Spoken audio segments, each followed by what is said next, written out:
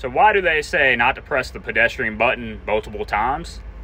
Well, lucky for you, I have a key to the traffic signal controller cabinet, and I can show you what exactly happens when you press one of these push buttons.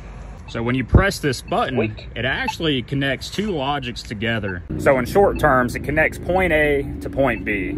So these buttons out here are actually wired into this PLC board. And this board here is controlled by this CCU from Polera. CCU will get the input from the push buttons and complete continuity from the buttons to this backboard here in this cabinet, which is then ran by these cables that go into the controller of the intersection, which then allows it to put in a call and allows you to get the walk symbol across the street. So once you press this button here, come back into here, you'll see a call be held on for phase 4 pedestrian, and that's for this button going across the street.